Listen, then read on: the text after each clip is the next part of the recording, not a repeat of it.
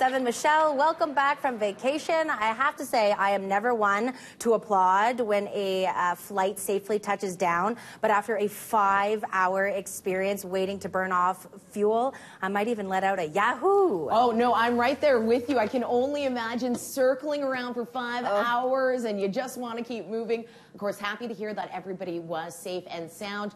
It's a little cold as you're heading out this morning, so we are a little below average. We should be waking up to minus 13 for this time of year. With that wind chill, it's closer to minus 19, so you will have to bundle up through the morning hours. We are going to see those clouds rolling in through the afternoon. It'll be sunny this morning, but we are also going to be warming up. So minus the 1, the high here today in the city, minus 2 for Cochrane. We're seeing minus 3 for Airdrie as well as Chestermere. Strathmere a little bit cooler at minus 4, and then Okotoks, they're actually going to be hitting 0. Now, if you are heading out to the mountains, keep in mind we are seeing ice-covered roads.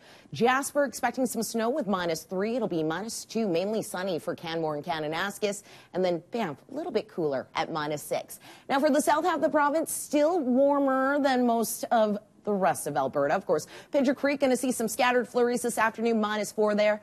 Minus 4 for Brooks as well. We're seeing minus 2 for Lethbridge and Medicine Hat. Now, tomorrow, we do start to see a Chinook, so we're back into the positives. It'll be mainly cloudy, but then Thursday, we do have some morning flurries in the forecast. Friday, could be seeing some more light snow, and then we do see that temperature starting to rise, and again, still well above average for Monday with a mix of sun and clouds and a high of minus 1.